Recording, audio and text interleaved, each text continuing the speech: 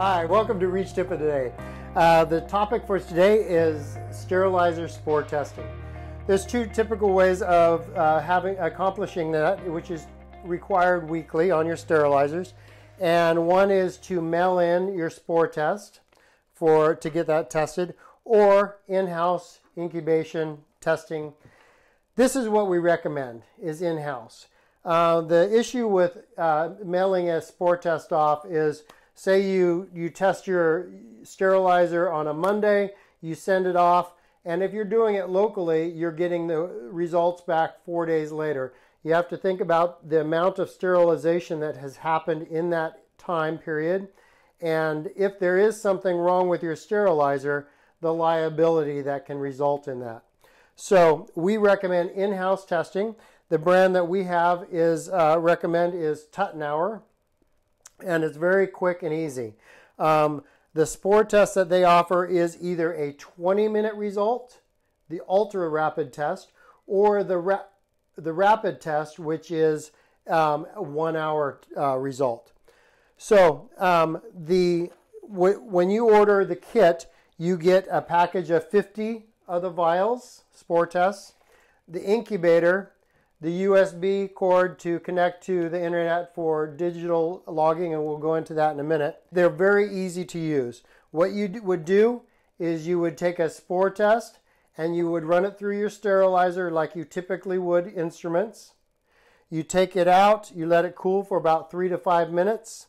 You put it in here and you bend it sideways. What that does is there's a liquid medium in here that you're going to break that vial, and the spore test is the spore is in the bottom. It's going to saturate the spore, and then you're going to open this up, put it inside, and it's going to register immediately which hole you put it in by the red and green light.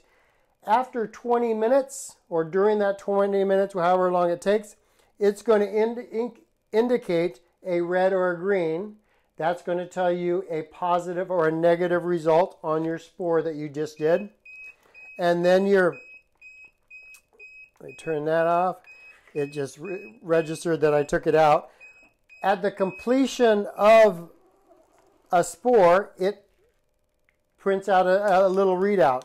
And what that did is it registered that I had a spore in there, and then I pulled it out. And so it says canceled. But typically when you're running a spore test, you're going to get a printout of all the time, the date, and it'll say negative or positive. So you have a readout in 20 minutes versus days.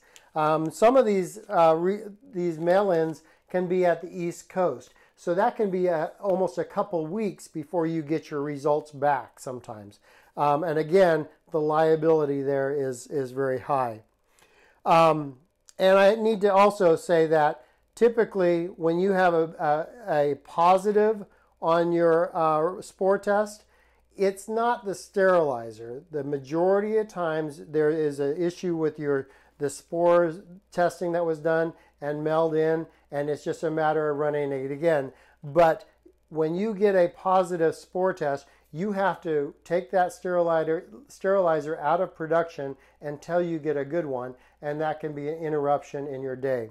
So we do recommend the in-house, very easy to do.